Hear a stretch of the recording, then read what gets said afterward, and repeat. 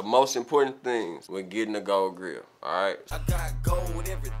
$1 million mine. Whole lot of change. Doing everything. That my chain gang bling. Flexing off the chain.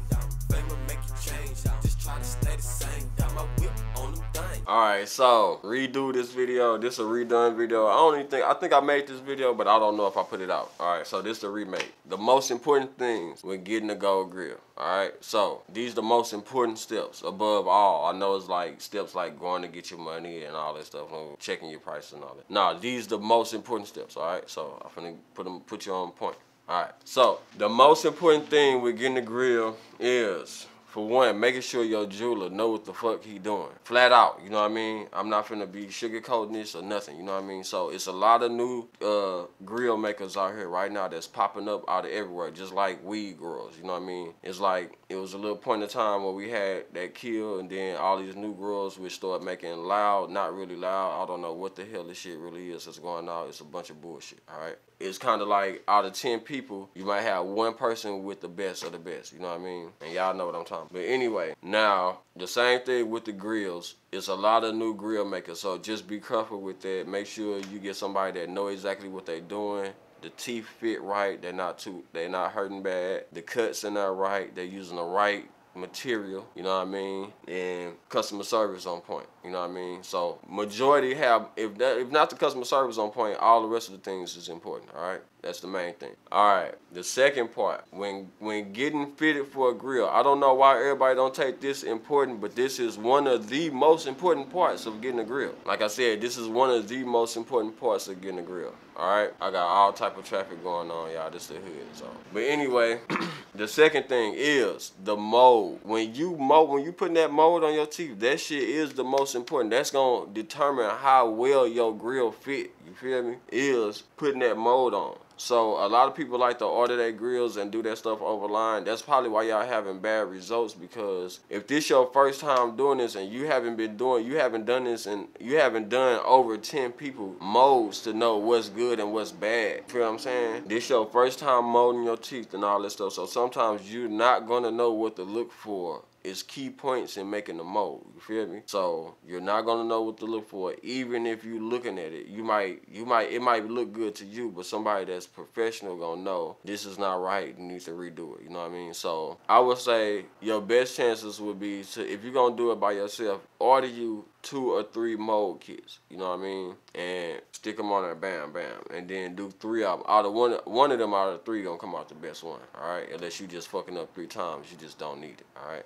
So anyway, or you need to go somewhere else that know what they doing so y'all can get y'all teeth on point. Now I'm telling y'all this so y'all won't be fucking y'all teeth up, because there's a lot of reason why people teeth end up breaking and all that stuff, because the mold is not right. That mold, getting your mold done is the most important part of the tooth process, period. It's putting that mold part in your mouth, all right? That's going to determine if it's going to feel good or feel like shit, too big or too small, all right? So that's the main thing. All right, so the third most important thing is determine how you gonna maintenance your grill. What type of person are you? Are you the type of person that's gonna super maintenance your grill, or are you the type of person that's gonna be lazy with how you maintenance and how you take care of your grill, all right? So if you planning on babying your grill, I'm talking about everywhere you go, you got your grill put in a little case and a hard case and all that stuff. You can get all those things like the permanent cuts, the open face, the bars, all that little flimsy stuff, you know what I mean? That's cool. If you the type that's gonna be having your grills in your pocket, leaving them down everywhere, you might sit on them, they might drop off your lap. You know what type of person you are. If the same thing go with any other jewelry, you know what I'm saying? So if you that type of person, make sure you just get the solid grill. You don't want to have no lines, no extra cuts or nothing like that, because you want to make sure it's able to take the damage that you're going to be putting to it, because you're going to be sitting on it, you're going to be putting it down, you're going to probably step on it a couple of times, all this stuff. So make sure that you get the solid grill so it can take all that beat up, the abuse. You feel me? Alright, so the fourth thing is how often are you gonna clean your grill? Do you want your grill cleaned all the time? Now, this thing is kind of important too, because if you want to be that rush type of clean, you kind of want to get a solid grill. But if you got time, you think you relaxing, you got time, or you clean your stuff at night, you know what I mean? You can get the diamond cuts and the diamond splits and all that stuff, because the cleaning a diamond cut grill take longer than cleaning a solid grill. All right. Yep. So that's the important stuff on that, man.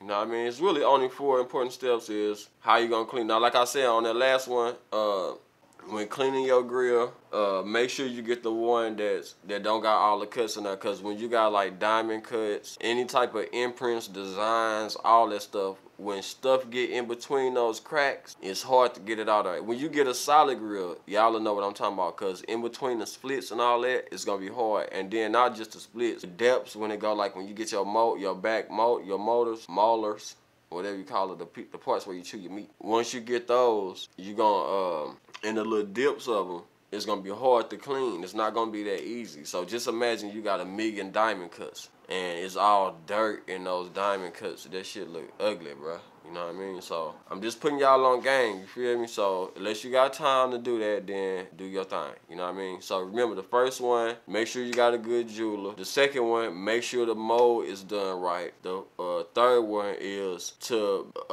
determine on how you're gonna take care of your grill, to know if you're gonna get open face cuts, any flimsy grill, or versus the solid grills. You know what I mean? I call them flimsy, solid. Solids is a solid. Open face, perm cuts, all that stuff, them flimsies. You know what I mean? Even the single grills or a 2-piece grill is almost considered as a flimsy. If you get y'all will know once you get them. You know what I mean? If you don't believe me, get it. You'll understand. It's that simple. All right. So that being said, big shout out to everybody. I love y'all for paying attention, staying tuned with your boy and all that stuff, you know what I mean? Y'all keep doing y'all, stay safe out here. Don't let the demons or the wrong, negative, anything that's negative, nigga, is demon. You feel me? Yeah, y'all know what negative, people try to say wrong ain't wrong, when wrong is wrong and right is right, flat out. We all know that, all right? So don't fucking play yourself or play nobody else who's trying to be on some whatever you trying to be on. Alright, so whatever it is. Anyway, major love. Y'all stay cool, stay smooth. Life too short to be on bullshit, so keep your mind clear. Peace.